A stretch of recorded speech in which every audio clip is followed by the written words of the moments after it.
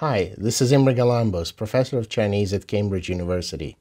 This video is about the use of classical Chinese in modern society. Although it is supposedly a dead language, and it is quite different from spoken Mandarin, we can encounter it in many places in our modern world. We can even say that it's all around us. So where is it and how is it possible? So if you're interested in this, please stick around.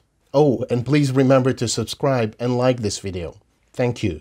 What we call classical Chinese is in a sense the ancestor of modern forms of Chinese, including the official language known as Mandarin, but also the many dialects throughout China, such as Cantonese, Minnanese, Shanghainese, or Hakka. In a way, this is kind of similar to how Latin is considered the ancestor of modern Romance languages, including French, Italian, or Spanish, or how ancient Greek is the ancestor of modern Greek. This is of course an oversimplification because languages or dialects do not develop on their own, but are also influenced by other languages around them. We should also know that classical Chinese was used for centuries as the written language alongside spoken varieties of Chinese. So the history of modern Chinese and its various dialects, including the official Mandarin, is not a straightforward from point A to point B kind of development. The important thing, however, is that classical Chinese was used as the written language of China for more than 2,500 years. It was the language of administration, of literature, religion, and was used in any context where texts are normally used. This is also why in English it is sometimes called literary Chinese, which is a term that aims to eliminate some of the problems with calling it classical.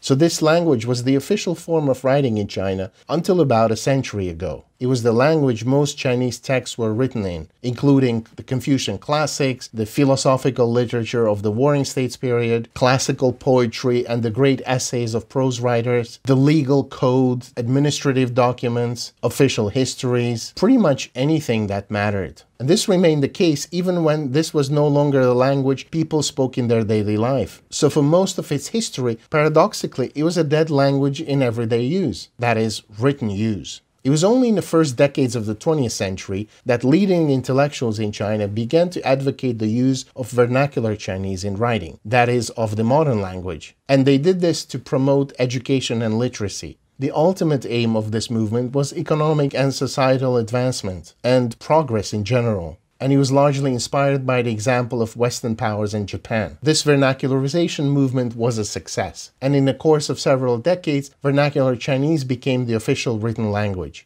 Today, almost anything that is written in this language, which in theory is quite similar to spoken Chinese. As expected, classical Chinese took a big hit and retreated from the prominent position it had once occupied, although it is still taught at schools and universities. And as a result of this momentous change, now we have a divide between China's past, which is written in a language people no longer actively use, and China's present, which is written in modern Chinese.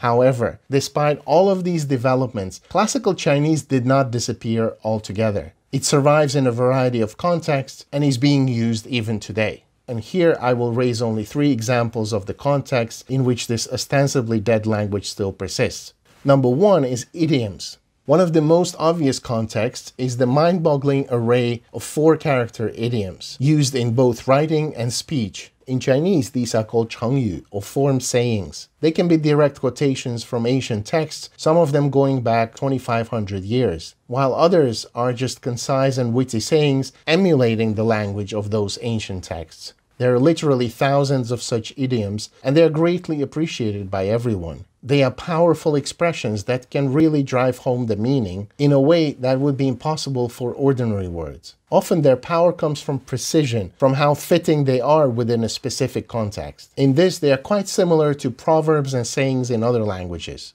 In many cases, the differences with the modern language in grammar and the meaning of words are a device that alerts the reader or the listener that these 4 characters or syllables are not part of continuous speech, but should be treated as a standalone unit. For example, the expression 相去甚远 means very different or very distant. Literally, it means they are very distant from each other.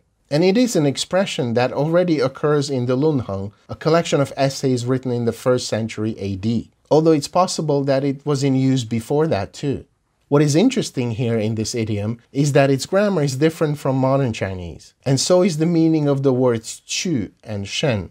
They reflect the conventions of classical Chinese. The phrase is common in modern writing and speech, but it is conceived as a single unit with a specific meaning. The four-character structure was a common syntactical unit in classical Chinese, which is why most of these idioms consist of four characters.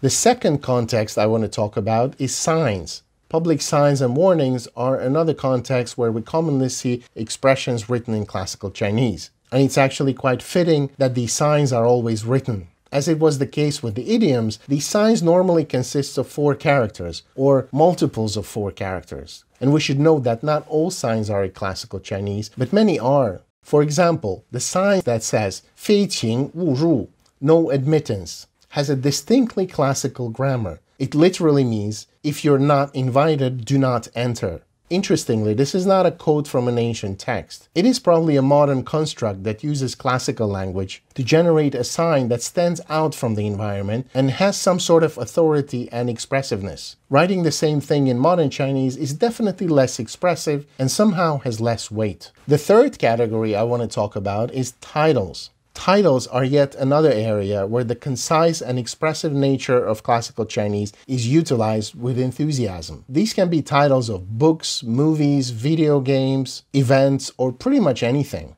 Again, the four-character rule applies, although there are also signs that are shorter or longer, and there are many which are written in the modern language. But somehow there is a preference for writing titles that conform to the conventions of classical Chinese. For example, the original Chinese title of the movie Crouching Tiger, Hidden Dragon is 卧虎藏龙, in which both phrases are well-known classical idioms. They have been in use for 2,000 years. The Chinese title of the movie Farewell My Concubine is 霸王别姬, in which the word 别 is used in the classical sense of saying goodbye, which is not its meaning in modern Chinese. Even more interesting is to see translations of foreign titles. For example, the Chinese versions of movies such as Die Hard or Inception and many others all have titles that conform to the rules of classical Chinese. Here it is clear that the use of this language is not the result of operating within a traditional theme, such as martial arts, but is an intentional way of creating a title that stands out with its precision, brevity, and expressive power. Besides these three contexts we just examined, there are a number of others where classical Chinese is used. Many of these contexts have some sort of connection with the past, but there are also other areas in which this type of language is used intentionally to set it apart from spoken language as something more elevated, authoritative, or expressive. So in a sense, this dead language continues to live on and is part of the extremely complex phenomenon of language today. Okay, that's what I wanted to say about the use of classical Chinese in modern China today. Hope it was useful.